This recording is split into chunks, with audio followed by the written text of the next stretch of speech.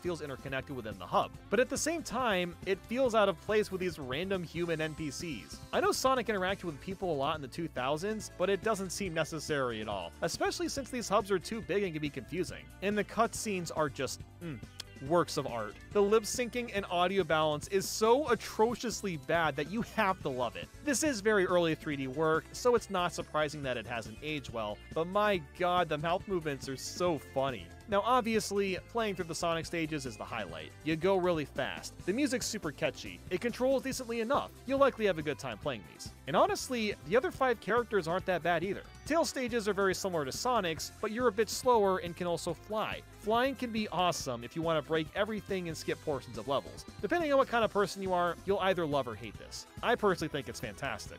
Knuckles levels are pretty easy, but it's still fun gliding around and finding the emeralds. The game is just a little too friendly with the hints. It pretty much tells you exactly where to go each time. As for Amy, she probably has the worst stages. Yes, even worse than Big's fishing. With her, it's very, very slow going. It takes forever to finish levels. It's more cutscenes than gameplay with her, so I don't really care much for her stages. E102 stages are surprisingly solid. You go around shooting stuff and it's pretty enjoyable. Again, these stages and the bosses especially are too easy, but it's still a good time. But now to Big stages. You have to fish for Froggy. I don't know why this needed its own story mode, but as you've heard a million times, it's not the most fun thing ever. It's gone on record by some as unplayable, but really it's not that bad. Waiting for Froggy to hook on and learning for him is just tedious work. The bosses in general are also just way too easy and boring, but Perfect Chaos is so damn gratifying. With Open Your Heart blasting in the back while flying forward as Sonic, you can't really go wrong with this ending. There's also missions in the DX version, and a Chow Garden, so you've got quite a bit to play here. So yeah, Sonic Adventure is still a ton of fun,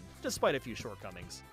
11. Sonic Colors Wii. So Sega finally said, okay, no more bullshit gimmicks, we're just gonna give you Sonic in normal running levels, and my god, it turned out to be one of the best 3D Sonic games out there. The new twist in Sonic Colors is the Wisps, and these are pretty fun as you'll find them throughout the level and they allow you to transform to get extra speed, jump higher, or get through obstacles in your path. Not every Wisp is great though. Cube just changes some blue cubes into rings and vice versa, and the Spike Wisp is the only way you can spin dash. They have